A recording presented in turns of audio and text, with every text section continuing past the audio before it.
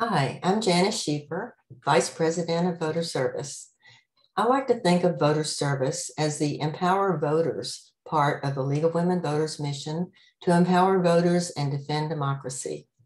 We help citizens register to vote, provide information about elections, and ask candidates where they stand on issues to help voters make informed decisions. Voter registration is a year-round effort. Every month, we work with other leagues in the DFW area to register hundreds of new citizens after their naturalization ceremonies in Plano. In the fall and spring, we go to Collin College campuses to register college students, and we contact high schools to help register students as they become 18 and old enough to vote. We also have tables at area events such as Plano International Festival. Before every election, we produce nonpartisan voters' guides to help voters make informed choices about candidates, including U.S. and Texas representatives, Collin County officials, city council members, and school board trustees throughout the county.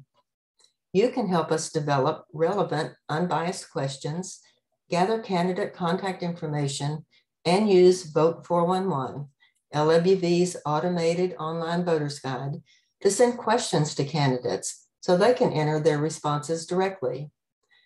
Voters then enter their home address in Vote 411 and see all the races on their ballot with side-by-side comparisons of candidates' responses.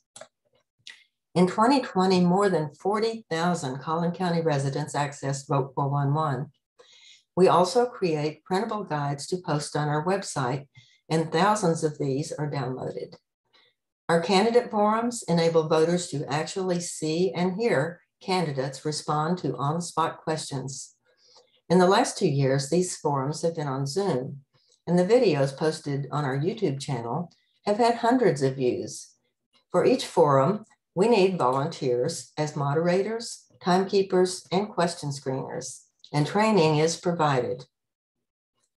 Voter registration, voters' guides, and candidate forums are critical parts of LWV's mission and require many volunteer hours. I hope you will help us empower voters. Thank you.